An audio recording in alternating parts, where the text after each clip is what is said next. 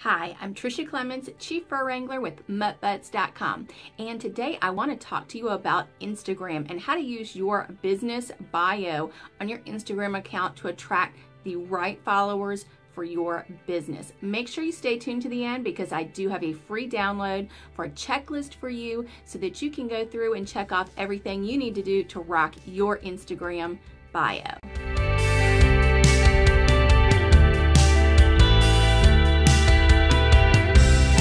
First thing you need to do is make sure that you have a business account on Instagram. The reason that's important is because it allows you to see insights on your posts and also your followers. So you need to make sure you have a business account, set that up, and then after you start posting, once you've become a business account, you will begin to see on each post what followers liked and commented, and you can see which posts are doing better than other posts. Therefore, you can create your strategy for posting on what to post on Instagram based on what your followers like and engage in the most. The next thing that is really important about it is the fact that you can put information in for how to contact you. So that's your phone number, your email, and your address. And when you put those into your business account and you look there on your bio, they are clickable links. Basically, when you hit on the call me, it will open up in the phone app so that your customers and potential customers can call you direct. They don't have to copy and paste. The same for email and the same for directions. It opens up in that app in their phone so they don't have to stop, copy and paste, and open up the app. It automatically does it. That's really important with Instagram and also with the clickable link that's in your bio. The only clickable link on Instagram is in your bio. So make sure that you're using that to the best that you can. For instance, you may want to just put a link to your website, but if you are talking about a specific product or service 1 week or 1 month and you're really trying to emphasize that, you might want to put a link in there to a special, a promotion that you're doing on that, and where it takes them directly to that information where they don't have to search your website for it.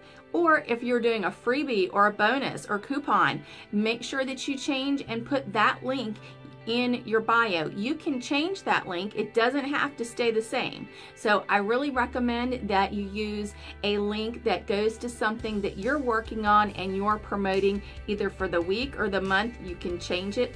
Now remember, I said that you need to put your address in on your Instagram. That's really important. You don't want to talk to people about a product if they are in a different location and it's not practical for them to be a potential customer, and they will get frustrated with that as well. So let's say, for instance, you are a business and maybe you have a local product or service and you don't want to put your business address because maybe you have a home office. Make sure that you put your city and state in there at the very least. That way, that will come up on Instagram and show the city and state. You really want to make sure you put as much as possible in Instagram in your bio as far as your city and state so that everyone knows where you're located. Make sure that you are putting something a little bit on the personal side, not too personal now. So on your bio, put something, for instance, on mine, I work a lot with pet businesses. So one of the things that I'm passionate about is volunteering for animal-related nonprofits. So I've got information on that in my bio, and I tell people that. And that's something that, while it's a little bit personal, it's not exactly on the business that I do, it will also help attract those customers because being in the pet industry, while that's something that I'm passionate about, most of them are passionate about that as well. Now, your picture that you use in your Instagram bio, it's really important. A lot of businesses might think, I need to use my logo because I've paid money for this logo. It's a great logo. I love it. I want to put it everywhere.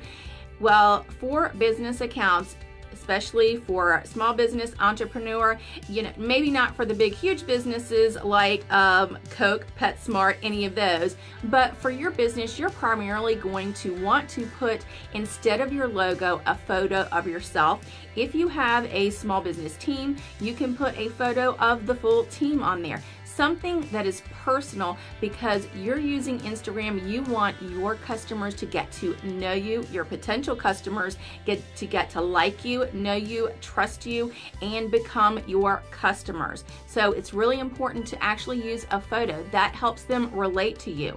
And of course, the logo is not to be dismissed at all. Make sure when you're doing your posts that you do have your logos on your posts as well.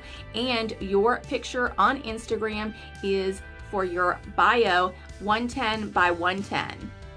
Now for your bonus tip.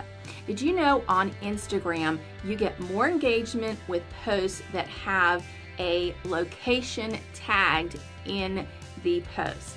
So if you're out somewhere and you want to post and tag a location, that's great. But if you're somewhere and you just want to tag your own business, go ahead and do that. Now, if you try to put your business in and it doesn't come up, here's a tip for you. You know, Instagram is owned by Facebook, and your Instagram account is connected to your Facebook page. The way to do that is to go to your Facebook page and make sure that you put your address in there in your information for your Facebook page. So basically what I mean is, when you then go and search for your business page, you can find it under pages, but you can also find it under places. So you want to make sure that in your Facebook page that you have your location set.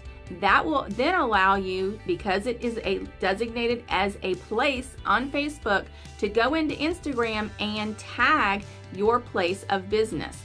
And again, on Instagram, posts that have a location tagged are getting more engagement. So if you don't have a place you want to tag, go ahead and tag your own business. I have a free checklist for you to download that has everything that you need to check off to make sure that you rock your Instagram bio. Again, I'm Tricia Clemens, Chief Fur Wrangler with MuttButs.com. Thanks for watching, and I'll see you in the next video.